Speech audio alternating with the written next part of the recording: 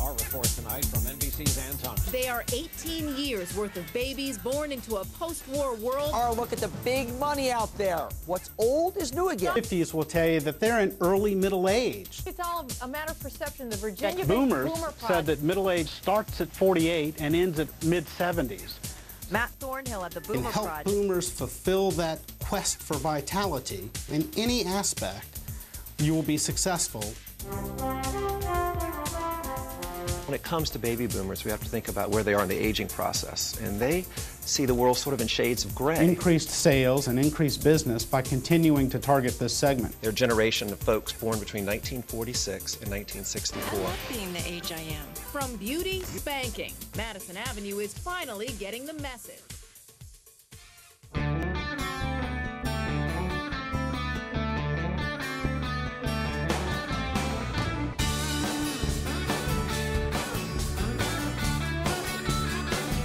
What we're going to talk about today is the boomer opportunity. And I talk about it in broad terms, but for you guys, I'm also going to be very specific for your business and how you interact with producers and their clients on a daily basis. You'll leave here today knowing a whole lot more about how to market to boomers, and I suspect you're going to know a little bit more about yourselves, those of you who are boomers. So when we talk to boomers and we're thinking about what one word could really sum up where their mindset is, what are they really about? Well, it's about this phrase, this Viva the Vital. It's all about maintaining your vitality as a boomer. How could you maintain your vitality? So maintain your financial vitality, your physical, your mental, your spiritual. You need a filing system, and this is the one that we would suggest you think about. Think about how you can sort trends and make sort of meaning from them back to your company or your organization or your institution. The transition that's going to take place in the next 20 years is a permanent global transition. Since man first walked, we have had more young people and fewer old people. Sure, we have people live to be an old age, but fewer and fewer and fewer. That's not true anymore. We're going to have 72 million people over the age of 65 in 20 years. Right now there's about 40 million people over the age of 65. That's a big change. That's going to happen globally. At the same time, we're not having as many kids. So the world's going to change. We're going to have a different world in 2030 than we have today. Like, we're moving at such a fast pace, but we have to ask ourselves, you know, what does all this mean? What really is going on here? We have to ask ourselves, what information do we really need to know?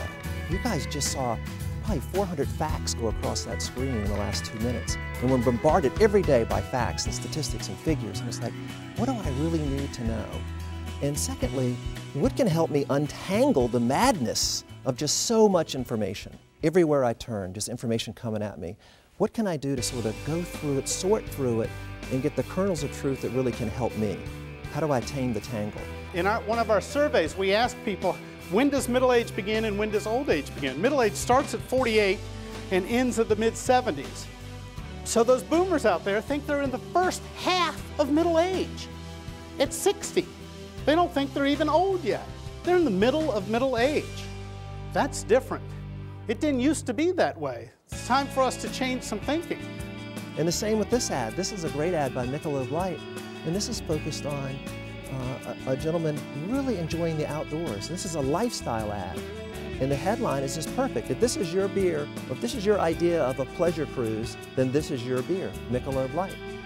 And we laugh so much around my shop when we see this ad. We always say, I don't know how he got that guy's head on my body, but they somehow figured out how to do that.